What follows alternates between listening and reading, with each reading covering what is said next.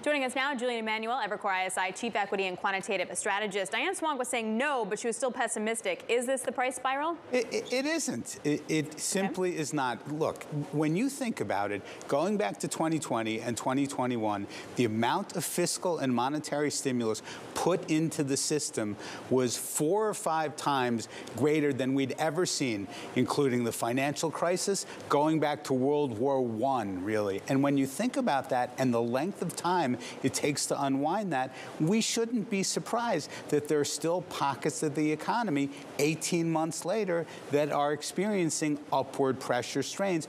Think about break-evens. Think about inflation expectations. Think about that soundbite that Rick just said. If interest rate volatility does, in fact, come in, all of that's telling you this is not a wage price spiral. This is not the 1970s.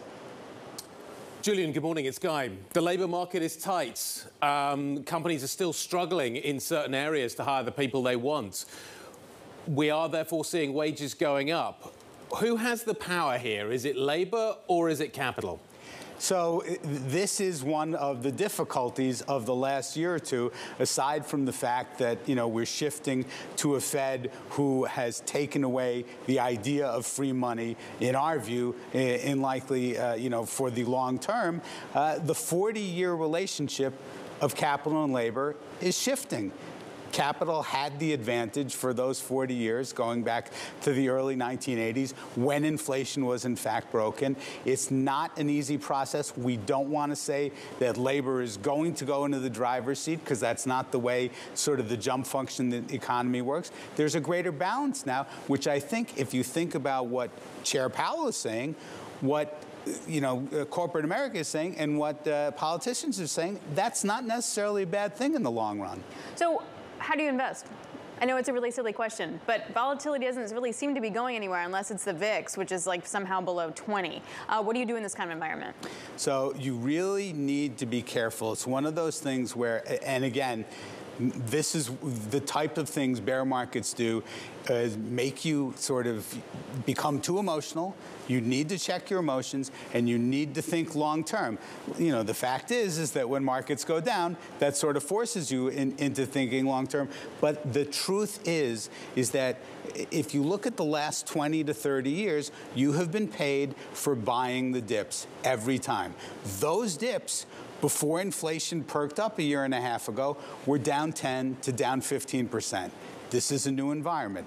These dips are now down 20 to down 25%. So you look at your portfolio and you say, can I see myself as a buyer if we retest the lows from October, which we think likely we will sometime in the next 6 to 12 months, because no bear market has ever bottomed before the start of a recession. And if you can't see yourself as a buyer down there and then incrementally down 10% from there, because dips, we still believe in stocks for the long run, you have to think about discipline. You also, in our view, have to tilt towards value. That's a long-run concept. Okay, Julian, does that mean that we are no longer in an environment of lower lows? No, it doesn't necessarily mean that at all. Again, going back to this idea that if we're going to get a recession, and part of the confusion and part of the whipsaw of the last 3 days specifically is the fact that away from the labor market, when you think about housing, when you think about freight rates, when you think about actually something that we thought was very strong, like rents, all of these things that went parabolic are now starting to turn over. You see the PMIs turning over, 40-handle readings, in some cases into the 30s. We're likely going to have a recession. And again, if we are going to have a recession, there is likely going to be a lower low on at least one of the headline indices. So if you like value, does that mean you have to buy Europe? It actually does. And again, it's the hold your nose, it hasn't worked in a decade type of trade. And obviously, look, if I had told you a few weeks ago, given everything that's gone on in Europe, obviously the hostilities regarding Russia, the plunge through parity, the crisis in London, the existential crisis in Zurich, that European financials were among the best performing sectors globally this year, still down, mind you, it tells you everything you need to know. The move away from negative interest rates is a psychological sea change that makes a place that tilts towards value like Europe more attractive in terms of a portfolio allocation.